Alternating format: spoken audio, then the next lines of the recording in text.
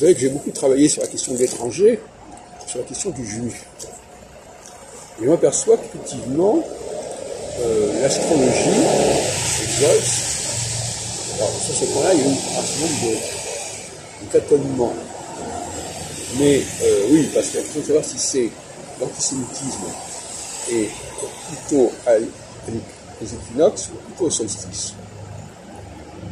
Et en fin de compte, je m'aperçois que au solstice, on est plus dans l'antisémitisme qu'à l'équinoxe. Parce que au solstice, on veut que les gens se plient à la nouveauté, à la nouvelle culture, à la culture en vigueur. Alors que en équinoxe, on revient aux fondamentaux, aux vérités fondamentales. Et donc finalement, la phase équinoxiale, où l'on considère que les juifs sont des gens différents, est-ce que c'est de l'antisémitisme? La question est là. Et la phase solsticiale, où on refuse aux juifs d'être différents, est-ce que ce n'est pas de l'antisémitisme? Donc on est quand même dans une situation un peu paradoxale, et je crois qu'en réalité, c'est bien en phase équinoxiale que les leaders juifs apparaissent.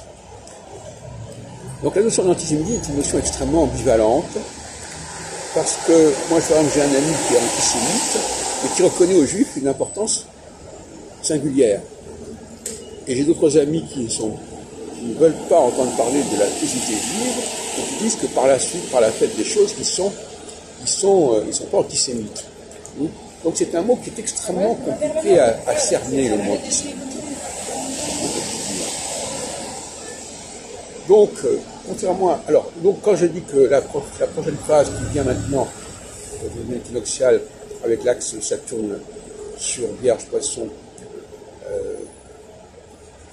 et une période d'antisémitisme, ça ne veut rien dire, puisque de toute façon, il y a toujours de l'antisémitisme.